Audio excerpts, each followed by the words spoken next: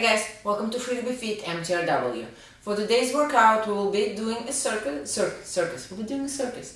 as usual, and you will need a kettlebell. This is my snatch size kettlebell, about 36 pounds or 24 kilos. Is it 24 kilos? No, hold on. This is 35 pounds. Yes, it's 24 kilos based on your weight.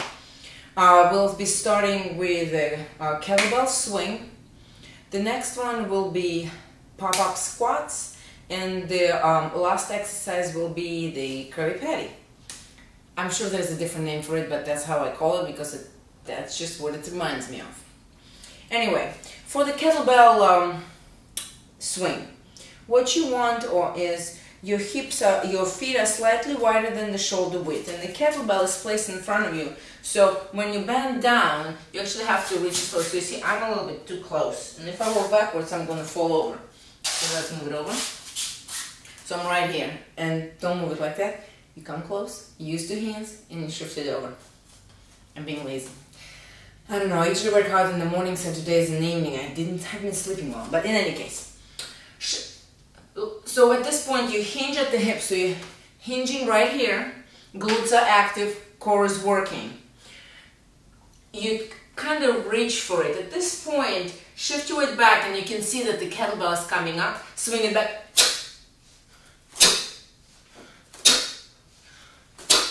Gaze at the horizon. And you can see that the moment my hips extend, that's when the bell goes up. What you don't want is, you don't want to move it with your arms, and you don't want to move it in your back. There shouldn't be any feeling in your back. For the second exercise, so this is how you properly move the kettlebell. Bend down, take your hands, squat down, put it there. For the pop-ups, what you want is, you want to sit in the squat position. From here, you're going to shift your weight back, jump back with your toes, and come up.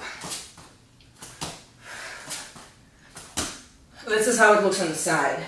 Shift down, you jump back, elbows are bent, knees bent, and then come in.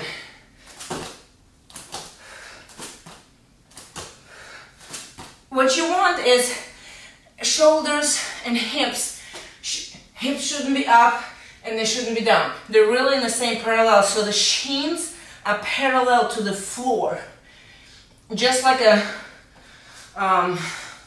it's like a squatting push-up. I don't really know how the way to explain it, but you want your legs, the shins parallel to the floor, parallel to your back, all straight, one line. For our last exercise, it's a Krabby Patty.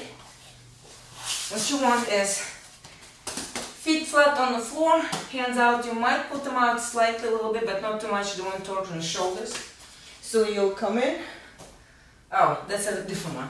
So that's the Krabby Patty. You want to touch, you want to press through the heel to bring the hip up. Touch the toe, and then come in. And that will be it for today. You will do 25 kettlebell swings, 50 pop-up squats, and 25 Krabby Patties. And for the Krabby Patties, left, right, 1, left, right, 2. And so you want to make it equal. And we're up 15 minutes. Let me know how you did. You can put the scores in the comment box below. And don't forget to subscribe to the FreeToBeFit channel to get your latest MTRWs and six-pack ab meals and the pilot yoga workouts. Ciao!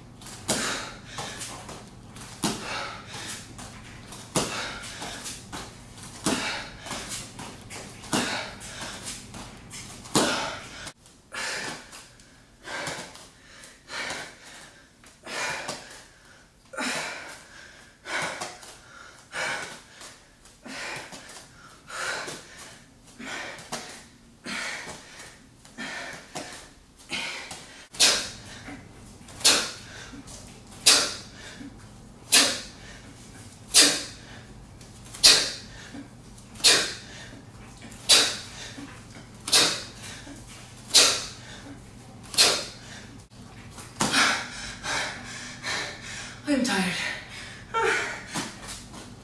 8, 28. Oh, good. 22 more.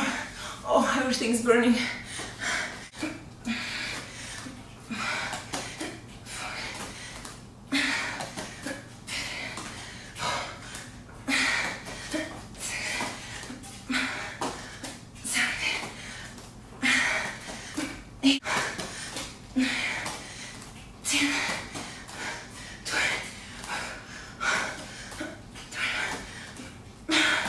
4 more. 4, 3, 2, 1. Guys, I don't know if you could see that one. I'm beat. We got. This is it for today. Until next time, FreeToBeFit.